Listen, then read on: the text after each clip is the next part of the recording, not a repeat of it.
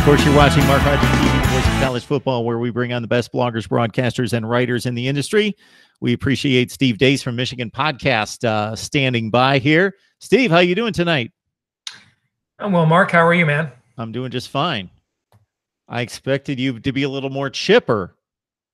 That's worn off since Saturday night, I guess. Yeah, we're now heading into what's become a tradition, unlike any other perennial inventing a way to lose to Michigan State. So anxious to just get this one out of the way and take our beating and get it over with. Well, my read on you, and I don't think I've had to be a genius to do this because you've made it very plain to everyone when you've joined us, is that you've held firm to the evaluation that it's Jim Harbaugh and this program's growing and developing and building, even through the 4 regular season losses last year.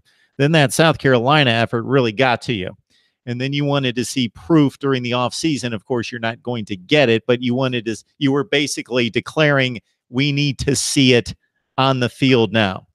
Mm-hmm. The Notre Dame game was a disappointment, not a blowout, but they were outplayed on the road. And I know you didn't, not just the loss, but you were not feeling good about maybe where the program was at that point. But everything since then, the trajectory has just risen and risen and risen. That was not a vintage Wisconsin team that you beat on Saturday night, but it's still Wisconsin. And it was a dominant performance. It was. And, it's the worst loss in a regular season game Wisconsin's had since 2008. It's the first time in 33 Big Ten road games they lost by more than a touchdown. And the only 2 teams that have beaten them since 2011 by more than 10 points won the national championship that year, Alabama and Ohio State. So, it's the most rushing yards against a ranked opponent for Michigan since 2000. So, it was a statement win, no question about it. And Saturday night was a lot of fun. But, I have said on Michigan podcast several times in the last, as you've referenced, going back to the South Carolina game, for me, the M also stands for Missouri, as in you got to show me, okay? And I don't drink any Kool-Aid anymore. I don't project anything. I did predict us to get to 10-2 at the beginning of the year in my preview. I didn't think a team would get out of the East with 2 losses. I'm still not sure a team will get out of the East with less than 2 losses. But now that we're in season and analyzing it game to game, and you like my preseason preview, one of the 2 losses I thought we were going to have was this game. Okay, so until I see us go on the road and win a game against a ranked team, I'm just, and I don't know why anybody else would really. It's a totally different program when they put on the white jerseys. We have seen it for several years now. We've seen it throughout the Harbaugh era. They will beat Maryland 59-3 one week at home in 2016 when they're ranked number 2 in the country. Then they'll go on the road to Iowa, drop a touchdown, drop a first down pass, lose 13-12. It's a different team on the road. It reminds me a little bit of the John Navarre era at Michigan, where he was cash money at home and would suck often on the road. And I used to, on my radio show at the time, I used to refer to it as John Bizarre. Some bizarre throws and reads with the white jersey. It's like a totally different player. And it's just like bizarro world player. And of course, when your quarterback does that, rest of your team is going to do that as well. So, when I look at the game in terms of personnel, I don't really believe there's an advantage for Michigan State in terms of personnel. I think Michigan State's run defense is really good, but I think on average, the rush defenses they've played are something like 53rd in the nation.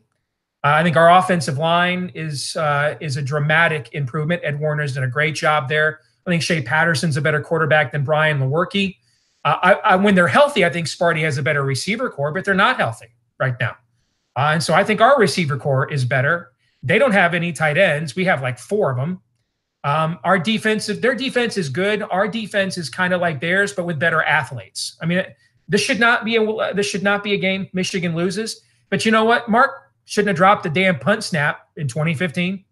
We went in there in 2016 when they sucked, and we had 19 NFL players on the roster and won by 9 points. So last year we're in a monsoon for reasons only Allah knows, and we're chucking and ducking 70 times with John O'Corn at quarterback in a freaking monsoon. throwing 5 picks and losing 14-10. It's something every year. And I think what happens in our league is, and it's not just with Jim. I've seen Urban Meyer do it, where he just got suckered into not giving the ball to Ezekiel Elliott in a driving rainstorm. Mark D'Antonio, he did this to James Franklin last week. He imposes his will on the other coaches in our league. I think he intimidates them on game day. I think he so convinces the coaches in our league they have to do something different, new, and that's kind of this scam where it's just there's all this going on, but really you just need to play your game, and that's what he's going to do. And until we see Michigan with the white uniforms go into a hostile environment against a team that's got a number in front of their name, I don't know. I mean, I was sitting there in the stands at Northwestern. That was a veritable home game for Michigan. I made the treacherous trek through Chicago traffic with my son to that game, and it was 17-0 before the game even got started. They just never. They decided the game started like an hour and a half later than the scheduled kick. So I don't know what to say about the game on Saturday, other than I'm picking Michigan State to win until Michigan goes in there and proves they can beat a team with a number in front of their name on the road. Oh boy, it's those damn white pants. You shouldn't have switched from the gold to the white. Or the maize, to be more accurate. I don't know. We haven't beaten a ranked team on the road, Mark, since we beat number 2 Notre Dame in September of 2006. So we wore a lot of those road games with maize pants the last 12 years and didn't win any of those either. So I think it's a culture thing. I think it's and a lot of teams don't beat ranked teams on the road. I think Michigan State and Penn State's record combined against teams on the road that are ranked in the last 5 years when they're not playing each other is like 3-11. Okay. Not a lot of teams not called Alabama or until last weekend, Georgia, go on the road and beat a lot of ranked teams. It's hard to do, but you know what else is hard to do? Not doing it once in 12 years, Mark. Not doing it once in 12 years is pretty hard. So until we do it once, I'm not picking us to do it. So I would not be shocked if you've done the research on this, but I'm guessing there are at least a handful of lowly programs that have knocked off a road opponent that was ranked during that time frame. I've not done the research because I gave up cutting myself for Lent. We got Steve Deace on the Line from Michigan podcast. Vegas believes in you. Solid 7-point favorite. Okay. All right, it's Michigan. I think sometimes, Mark D'Antonio is 17-5-1 against the spread as an underdog at Michigan State. Since 2009, he's got 10 wins over top 10 teams. Okay, so again, they're really beat up, and they'll get some of those guys back. I mean, one thing we know about Michigan State is if anybody can walk, if there's anybody who has full motor function on football scholarship, they will be in uniform on the field. Magic Johnson will be in uniform.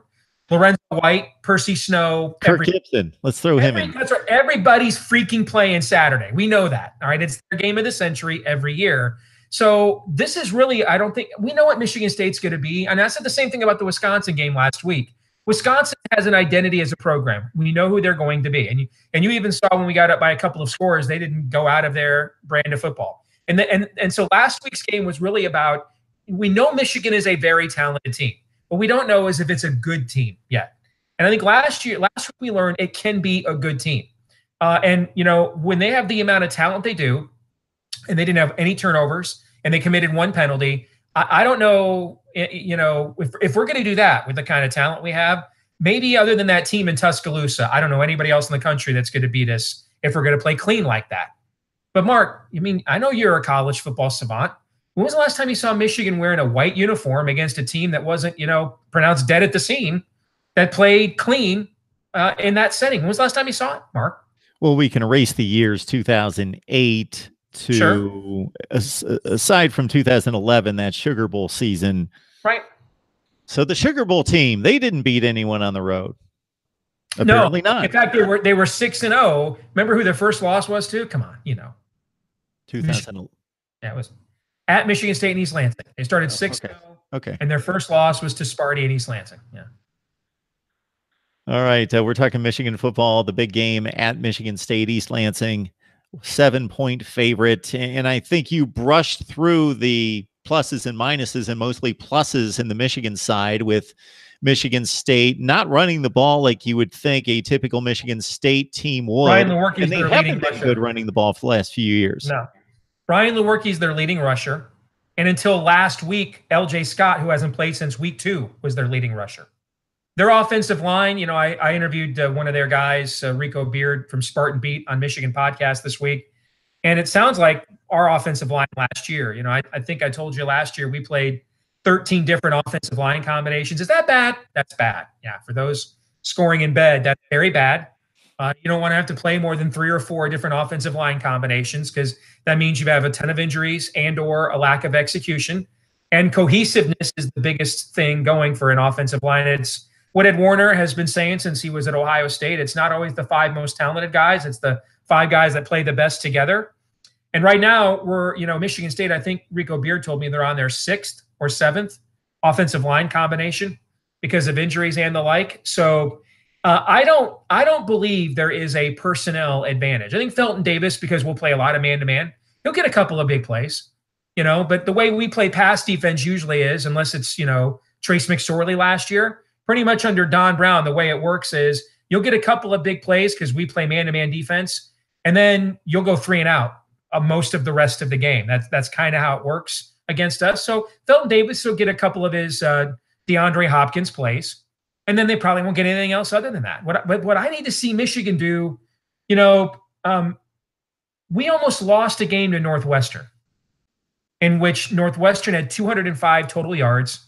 We averaged 2.5 yards per play more than they did, and they had the ball at the end of the game and conceivably could have won. Why?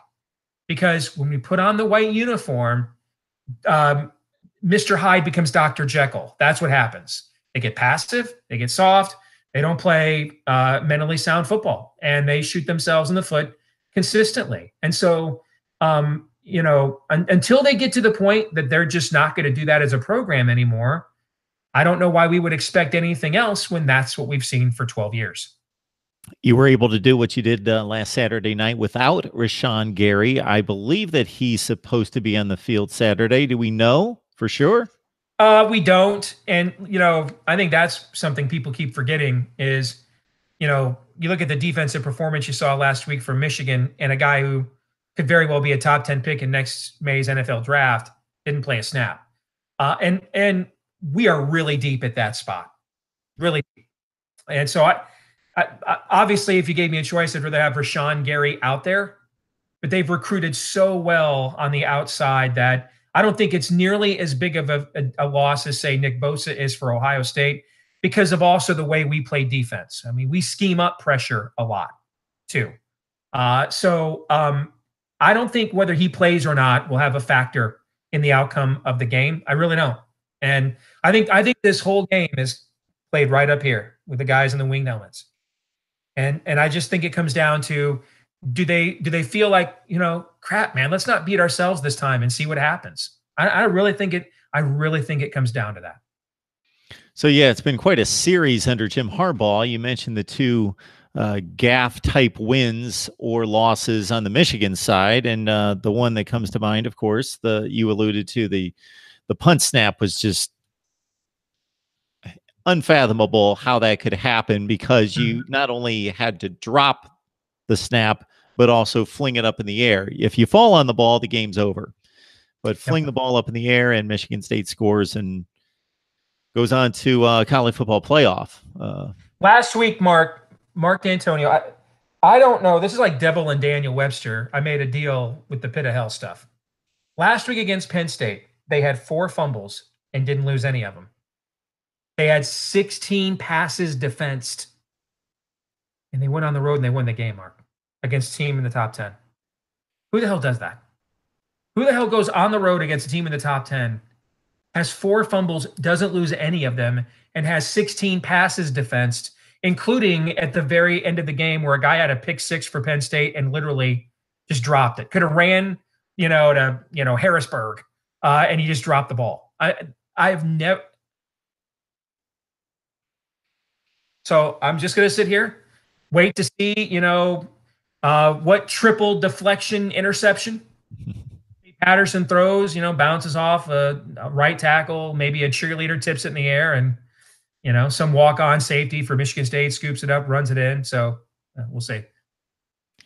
Yeah, there's a good prop bet for Vegas right there. What is going to be the next way in which Michigan loses to Michigan State? Because as you mentioned, Lewerke was not good in that game until the final drive. He threw 28 incompletions in the game, and they didn't run the ball, and Right. they still put up a bunch of points, and they pulled it out. Well, they put up enough points. They had 59 yards rushing on their first 24 rushes. And they had 4 fumbles and didn't lose one. And that happens to them all the time. There was a Pro Football Focus had a crazy stat last year. It was not them. It was SB Nation. Had a crazy stat. Do you know which team was number 1 in the country in recovering its own fumbles last year? Can you guess? Michigan State. Yeah, come on, man. Yes. Yeah. I'm bright. Yeah. I pick up on these things. They do this stuff. I mean, they're tough enough to beat, man. But it's just, if you're going to beat them, you don't really beat him either. Like, I don't think Michigan, if they win the game, it's going to be like 24-20. When you beat Michigan State, that's the thing too. If I was a Michigan State fan, I'd love about Mark D'Antonio. Like if you're a Michigan State fan, you're like, here's what I know. If we're going to lose, it's going to be like the Ohio State game last year. We're just outclassed in the first half, and we know it, and we accept it.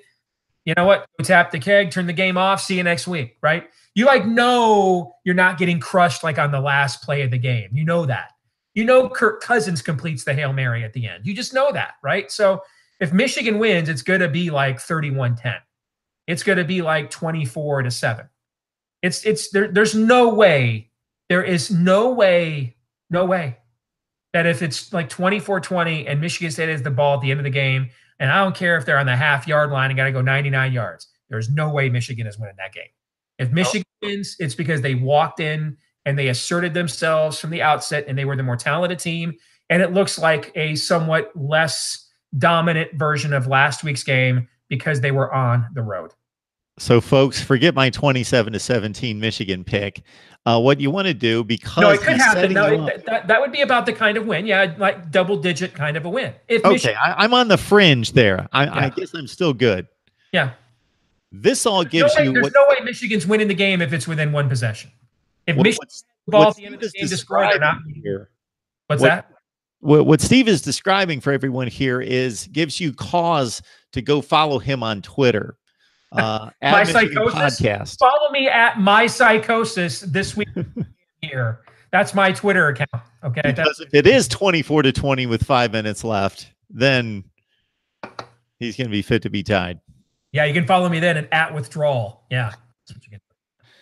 Because then it becomes 1-4 against Michigan State and 0-4 against Ohio State. Right. Yeah. Yeah, and then I got to turn Sirius XM off for another week while Barrett Sallee gets his weekly clicks at Jim Harbaugh's expense and becomes unlistenable. That's what happens. So I don't think it's going to happen. Enjoying this. You'd never know we won that game last week by talking to me, would you? No, absolutely not. I expect. I want your viewers to know I was ecstatic Saturday, Sunday, Monday. But now that we are deeply in the throes of game week, now the bitterness is back. The bile has returned, and I just sort of feel like, it's my annual come get your whooping against Sparty. That's kind of how I feel until they change it. They got to change this, Mark. And I'm not alone. And this is what a lot of the fans are feeling right now, which is we greatly appreciate the progress that Jim has made in the program. It's of where it was when he took over. The incoming recruiting class that he's working on for 2019, it's conceivable we may end up with 3 5-star prospects. We haven't done that at Michigan in one class in 20 years, including that kid there from Columbus who some services think is the number 1 recruit in the class. There's a lot of confidence that we're going to nab him, Zach Harris. So, the program's in great shape. But so the meta narrative, the big picture, Michigan fans are ecstatic. But there's these 2 bucket list items in the details that we got to get over these humps, and this is one of them.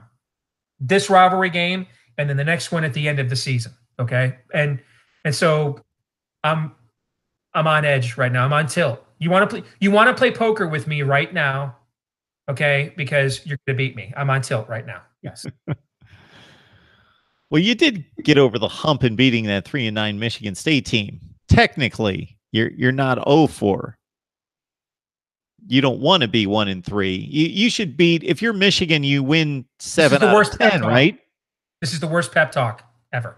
Thank you. It is pretty poor out of my part. Absolutely. I can't disagree with that. You got to win 7 out of 10 at least against little brother, right? See, I hate the little brother stuff. Oh, sorry. Yeah, I hate it. And you know what? Mike Hart, the dude dropped a steaming pile on us with that. And we have been doggy bagging that for the last 10 years.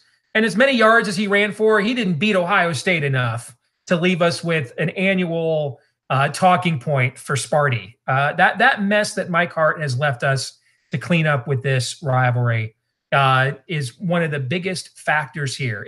And what it did is it didn't just change this rivalry.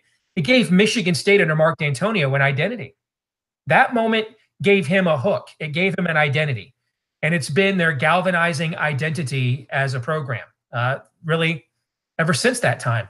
And it's paid dividends for them. And so what we need to do on Saturday is we need to do what Ohio State did to them last year. We need to do what Alabama did to them in the playoff. You know, everybody's saying, hey, Michigan's back. All those recruiting classes, the player development, it's all there. It's all lined up. Well, what Michigan needs to do is they need to go, if they get in there in the first quarter and get the lead, they have the superior depth. You give our defense a chance to pin its ears back and go after Lewerke. It can look a lot like what happened last week. But man, if we give them any confidence at all to start the game, here we go again, Whitesnake. That's what happens. Okay. When I think Michigan State, I hearken back to the days on AstroTurf on both fields, and Sparty usually coming in at, give them a tie. We'll throw them a mid-season tie because that was football back then. And my son still sees these NFL games now and says, "Oh yeah, they tied. What happens then?" And I bring up the classic example of the 1991 Michigan team that went 9-0-3, the 92 team. Yep. Yes. 9-0-3. Tied So Illinois, tied Ohio State, and tied Notre Dame at the start of the year. Yeah. Yes. And talk to him about tie games. But Michigan State, usually, you know, about this time of year, Michigan State, if we're talking circa 1985-90, you know, they come in there like 3-2-1, and Michigan's got 1 or 0 losses, and they're ranked in the top 5 or 10, and Michigan State's nowhere to be found, and it still turns out to be a really good game. Those are the ones I remember. Yeah, I remember carrying the ball 35 times. Yeah, I remember when we used to beat them all the time, but I'm getting older now, and so my memory is getting kind of foggy. That's what I remember. All right. Well, I think your team's going to help you out with a new, fresh slate starting on Saturday. But I hope you're right, because we have a bye after that, and I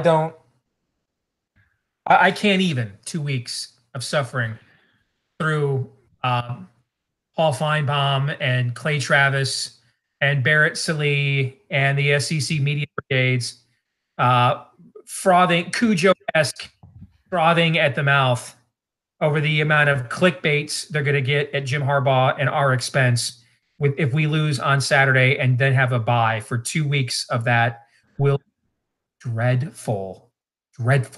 So we better win. Well, Steve is a guy who enjoys looking at the lines and trying to beat Vegas, as I know you do. I don't need to tell you. I don't have the numbers in front of me, but I've got, you know, stacks of these kind of notebooks with, you know, all sorts of betting lines and my predictions and the whole deal. And anything in this college football season that runs between about a +4 and a +8 or 9 seems to be about a 50-50 game. There have been a ton of those kind of upsets. Thank you. That just, again, this is the worst pep talk ever. Thank you. Steve Deace, Michigan podcast. I miss him coming on. And this is coming off a 25-point win against the Badgers. This is unbelievable. That was 4 days ago. Now it's 8 weeks. Yes. You used to have like none of those a year though. 08 to 14. I know, and I enjoyed it at the time, but now I'm just like, you know, now I'm like looking at. I'm looking ahead to that proctology exam, and it's never fun, man. Never fun. Okay. Oh, yes. Yeah, yeah, Michigan State. They are just a program to marvel at, and I do it from a different perspective. For you, it's exactly that as you described. But for the rest of us, it's that love Midwestern football. Michigan State and Wisconsin. Those are the programs to look up to admire. Those that make the most out of little, Mm-hmm. and pull together the three stars to build a top 15 program. Yeah, I guess. Yes. All right, Steve. We appreciate you stopping by. It's always a You got it, fun brother. time. It's a little bit more. There's a little less emotion, a little more intellect in the off season when we can look through Yeah. history. We can look back Yep. to yesteryear and analyze the rankings. But man, it's pulling at you right now, boy. You're fighting it. We have to win this game on Saturday. I just I can't even if we don't, Mark. I can't even if we don't. We have to win this game on Saturday. Well, you're the better team. Our fan base is going to be very cranky if they don't win on Saturday. Very cranky. And I doubt if there will be much solace in knowing if you do lose that you would win 4 out of 5. Yeah, I mean, if they lose and they win out, I still think they'll be in the Big Ten championship No, game. I mean that if you lose to Michigan State, the reasonable fan, the reasonable analyst would say, well, Michigan would still win 4 out of 5 against Michigan State. That just happened to be the one that you played was the Yeah, loss. I'd kind of like to start winning the one we play. Yeah. I'd like to start winning that one. Yeah, they don't They play tell me that's the most important one, and it's a lot of fun when you do it. Yeah. I don't know. I've not experienced it in a while, so I'd kind of like to see what it's like for myself rather than finding out about it secondhand. Okay. Revenge number 1 came against Wisconsin. Now revenge Right. number 2 back to back here I hope so. for the Maize and Blue to set up a huge showdown potentially in Columbus. They could be massive, circa 2016 massive. Yep. Let's hope that's how it goes down. I think that'd be great for this region, the conference, and college football. And we don't even have to win Saturday for that to happen. And we had this 3-game stretch. We got to go 2-1. We got the first one out of the way. If we lose here and then beat Penn State in a couple of weeks, this conversation will sound completely different, and you'll be in a situation where that game in Columbus will be for all the marbles in the Big Ten, which with our schedule heading into the year, that was my number one goal, is that we would go into the game in Columbus and have the East Division title on the line in that game. Because I actually feel like we match up a lot better with Ohio State. And I think you've seen that play out the last couple of years with Ohio State and more of a spread team, and we have more of a power pro set. And that's kind of reminds me of Jim's matchups with Chip Kelly in Oregon when he was in the Pac-12 at Stanford. And I think we have the quarterback this year that we didn't have the last couple of years. But what Michigan State does is they hit you with an ugly stick and they just beat you with it for 60 minutes. And if you do anything at all to beat yourself, like Trace McSorley run it out of bounds, that run out the clock. Mm-hmm. You drop a pick 6 at the end of the game that would have won the game. The minute you do anything to beat yourself at all, they Andre Agassi you every single time, like he used to do in his prime. All right. So that's what I'm worried about. We seemingly cannot avoid doing things to beat ourselves wearing white jerseys. And until I see us not do that, I don't know what else to pick. I'm picking with my heart, not with my head until I see it. I had Claire Crawford on last hour talking Ohio State, and I had to let her know, Claire, that there's a team north of the border that even though from a glossy, glitzy standpoint, your team looks better right now because people look at passing numbers and Dwayne Haskins is tearing up secondaries, they're playing considerably better where it counts. Yep. So I don't want to suffer through 2 weeks of any more Sparty losses, Mark. So we got to. One last thing, Steve. The scenario that you just brought up in winning 2 of the 3 to set up the championship match for the East Division in Columbus, though, as you well know, in this college football playoff paranoia mindset, this is all we think about. As soon as you said a second loss, 92% of the people watching are thinking they're done. Forget them, because they're not thinking what we're thinking, and that's win the Big Ten championship, beat they're Ohio 100% State. wrong. I mean, everybody forgets we went into the last weekend last year with Auburn with 2 losses at number 2. And if they had won the SEC net championship over Georgia, they'd have been in the playoff with 2 losses. Okay, so I don't think the 2-loss thing matters at all. I don't think I think Ohio State was penalized for having 2 losses because Alabama only had 1. I don't even think that was SEC bias. I told you at the time. I thought it was Alabama has earned an amount of street cred. I think if we had the exact same 2 teams and the other team wasn't called Alabama, it was called, say, Mississippi State, Arkansas, Florida even. I don't think they would have gotten in over Ohio State. Similar to if Ohio State in 2014 went head-to-head with Oklahoma and Texas sharing the Big 12 championship instead of Baylor and TCU, I don't think they would have gotten in over one of them. I think brands do matter, okay? And so I don't think 2 losses automatically disqualifies you. We're already heading into a situation where it looks darn near impossible for there to be 2 teams out of the SEC now. I don't, the Big 12 doesn't really have.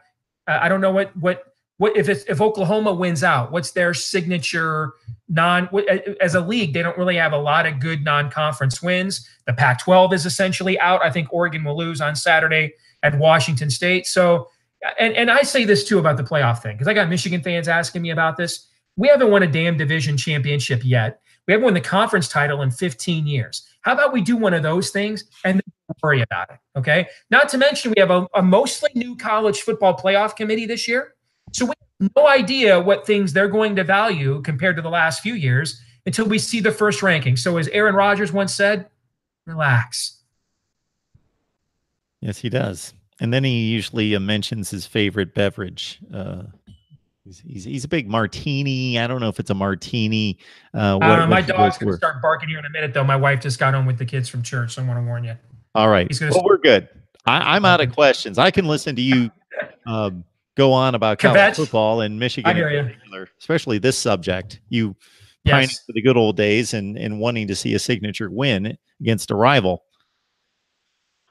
All right, Steve, we appreciate you stopping by. Any win, man. I don't care if it's 3-2. Any win. Any win. 3-2. Yeah, I'll take it. Take it. All right, Steve. We appreciate it. Steve Deace Michigan Podcast. You got to check him out right there, YouTube and all the audio platforms that you can imagine.